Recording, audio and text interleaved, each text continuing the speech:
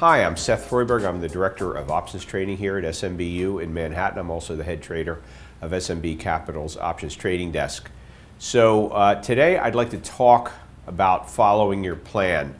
I'm doing this video today because I'm annoyed at myself, and usually when I'm annoyed at myself I do some analysis to figure out why, and then a lot of times I can come up with some ideas that are something worth sharing with our options trading community. So why am I annoyed at myself today? I'm annoyed at myself because in the last 3 trading days I have broken my rules. I have not followed my plan, and every time I did that it hurt me badly.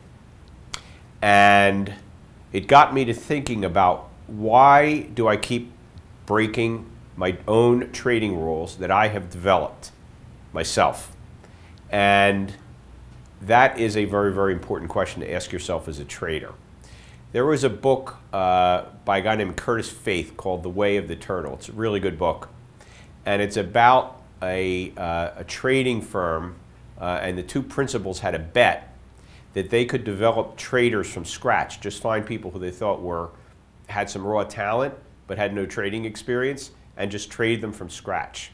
And they taught them a very simple trading system and asked them to do nothing but follow it. They'd keep their jobs if they simply followed the plan.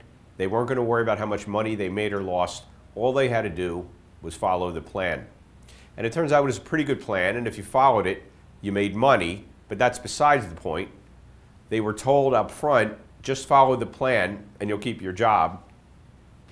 And the writer of the book, Curtis Faith, who did follow the plan and did very well, was amazed at how many of the guys who got this wonderful opportunity simply just did not follow the plan.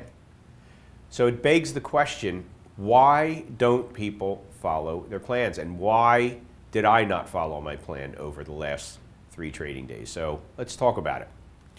What are the major reasons that people don't follow their plans? I was able to come up with 3. Maybe send me an email and let me know if you can come up with any others.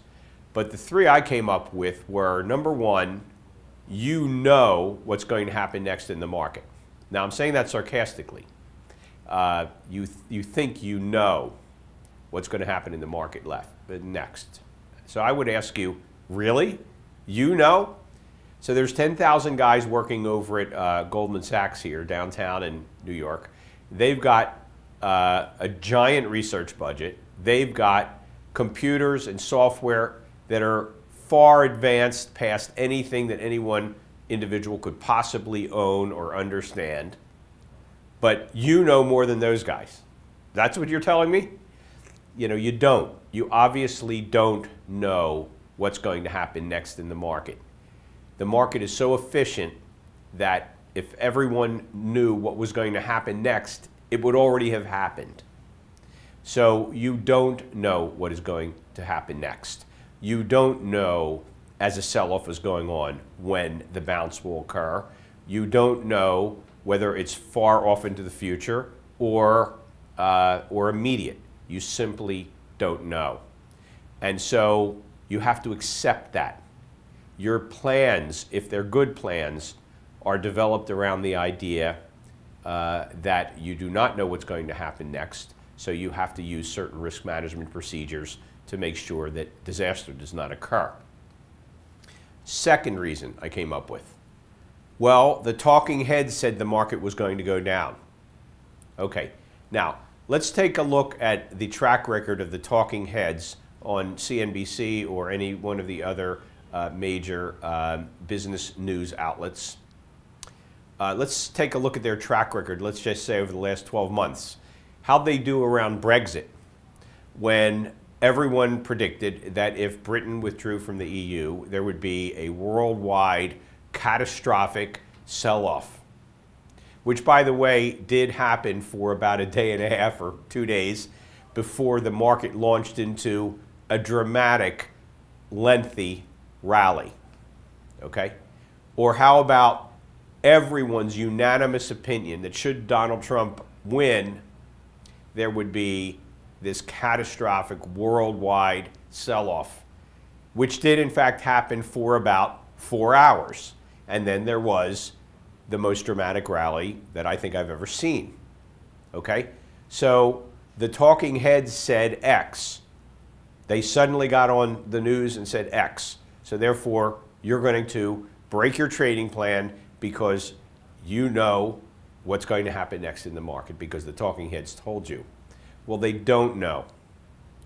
They don't know, and in options trading, even if they did know, they might not know how the options would react to a particular direction. There could be high or low volatility associated with it, and therefore, even then, even if they happen to be right, the effect on options would not necessarily be right. Reason 3, continuation bias.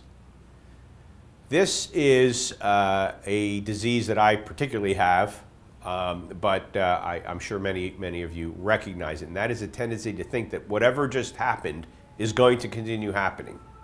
Now that's just patently ridiculous. If the market sold off, then it will continue selling off. If that was true, then as soon as the market started selling off, it would go to zero. Or as soon as the market started rallying, it would go to infinity.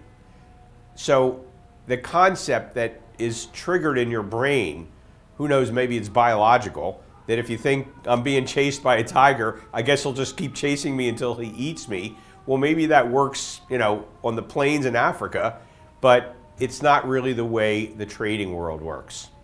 And so the idea that whatever just happened will continue happening is how you're informing yourself. Then of course you're going to break your plan and do an adjustment early because you know what's going to happen next.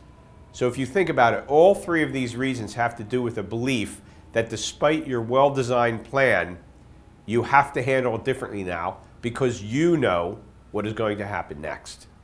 Well, you don't.